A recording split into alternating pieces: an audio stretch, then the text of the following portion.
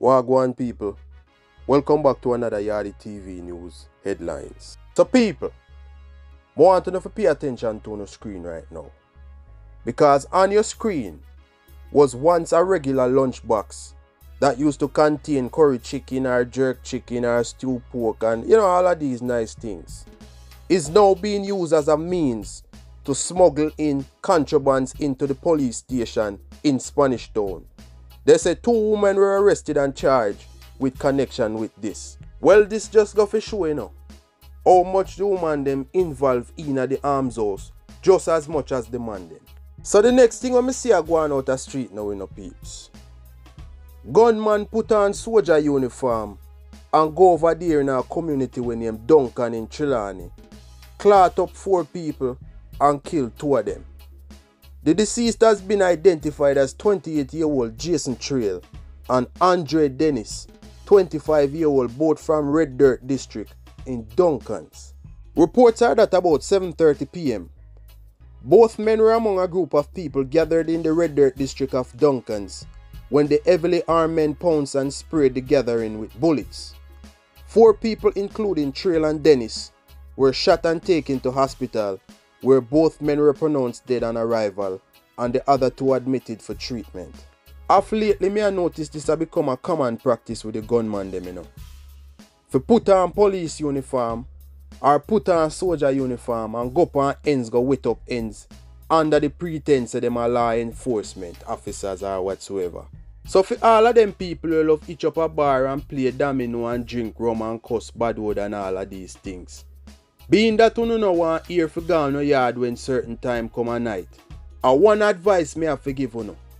Try to familiarize yourself with how proper police and soldier uniform look, so that anytime gunman or bad man come towards you, if you no see that one thing you always look for know say is a real police or soldier, this take one yourself, because that 1 minute head start or that 1 second head start can be the difference between life and death.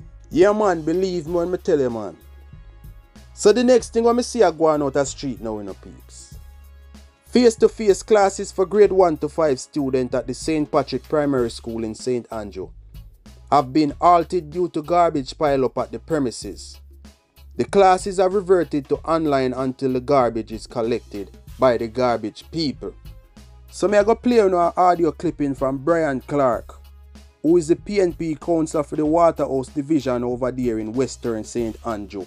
He might give his take on the situation, and according to him, he is saying that this is the second time classes have been halted due to the same garbage business. So take a look, take a listen.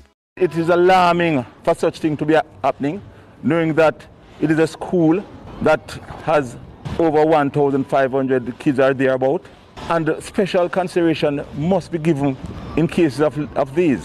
I know the fact that the school administration has been making continuous efforts by calling persons who is said to be responsible from the National Solid Waste Management Authority without any action being taken.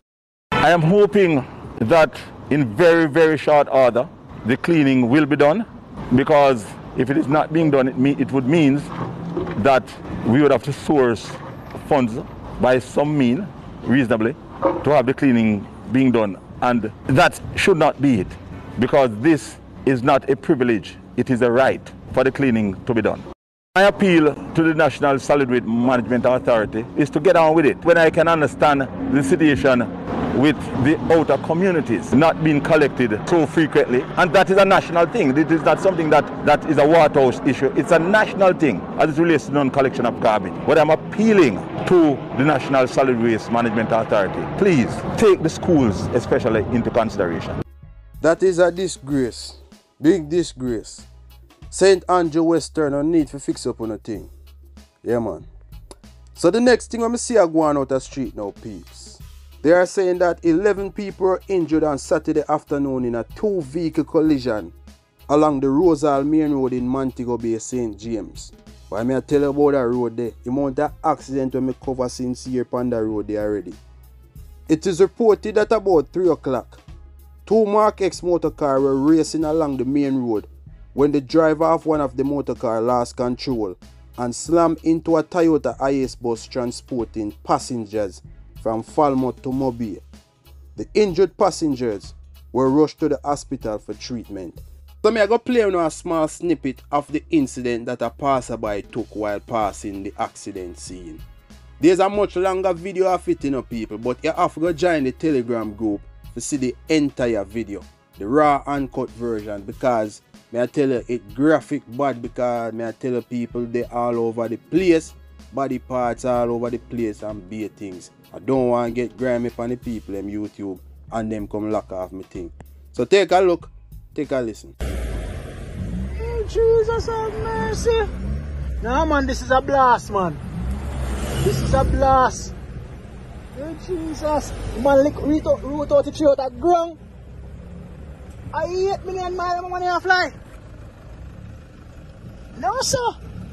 I want to go on, sir. Jason, man, root out the tree out that ground. Man, root out the tree out that ground. No, sir. Why not then? I want to cash out to watch it. See wheel and sitting there, sir. Mark X again. Watch it. How that there? What's up, this sir? Let's see what's going on about this sir.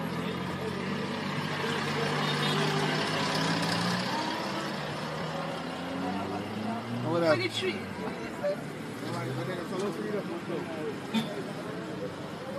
So here we go once again. Two idiots are trying to prove to them one another who can drive better than who. I don't know why we not find a racetrack and go race over there, brother. People are trying to go about them business. Two fool man up on the road now are trying to prove who more masculine than who, caught up in the people them. Nearly kill half the people them. Well, at the time of reading this news, it was not confirmed that nobody has died. So hopefully it remains that way. By the way, that video was compliment of It's a Blast or This is a Blast. And as you can see in the video, the man them clock down one whole tree, no people. One whole tree, one palm tree. And if you know anything about palm tree, you know them tree they tough in, man. So you know, say him a go about 1 million miles for clock down a palm tree. But leave your thoughts in the comment section about that one, your peeps. So before we move on to the next part of the video, please to like, share and comment. And if this is your first time viewing the channel, consider subscribing, because over here we provide you with the latest happenings in and around Jamaica and all of the major headline news across the world. I would appreciate it very much. Thank you. So the next thing we are going out the street now, we know, peeps. A furniture maker is Westmoreland's latest victim. This brother up on your screen is 45-year-old Oral Wright, and he was shot dead in his community of Nonpareil in Negril on Sunday morning. Reports are that Mr. Wright was trailed by his attacker shortly after 4 a.m. They shot him multiple times before making their escapes. According to police, residents heard explosions and summoned them. Upon their arrival, Wright was found lying in a pool of blood on the road with multiple upper body wounds. He was transported to the hospital where he was officially pronounced dead. I want to say condolences to the family of this victim. May his soul rest in peace. But people, remember one time when you hear say Knockings go on to Westmoreland, and when I say, what? Knockings go on to Westmoreland? You can't believe it. People shocked for days, for months, for years, them a talk about that one Knockings there. Nowadays, every minute somebody are dead down at Westmoreland. It come like a regular thing now. It come like a Kingston or Mobay thing I go on down there say now. But anyways, so the next thing I see I go on out the street now in the peeps. They must say 5 stolen goats were recovered in St. Elizabeth operation. The goats are 3 ewes and 2 rams were found about 10 o'clock during an operation in the area. 3 of the animals have been pointed out by their owner, who reported them stolen about 3 weeks ago in the community of Northampton in the parish. The police say they are making efforts to identify the owner of the other 2 goats. Victims of the goat thieves recently are being urged to contact the Black River Police immediately at 876-965-2232 or 876-2026. Well, I'm glad the JCF recovered the man them goat, because there's nothing worse than you getting up early morning time, go tie out goat and bringing goat at evening time. Months, days, years, only for your man thief your goat and gonna make profit off of it after you do all of the labor. So kudos to the cops them for bringing in the people them goat. Good job again, Mr. JCF. So people, as usual, thank you for staying with me until the end of another video. Don't forget to like, share and subscribe. Follow me on Instagram at yardy.tv.official. That's yardy.tv.official. Follow me on Twitter at yardytvofficial. And I will always leave a link in the description where you can join the Telegram group. So people, big up on yourself, you know. Until next time, I'm your boy Yardy from Yardy TV. I'm out.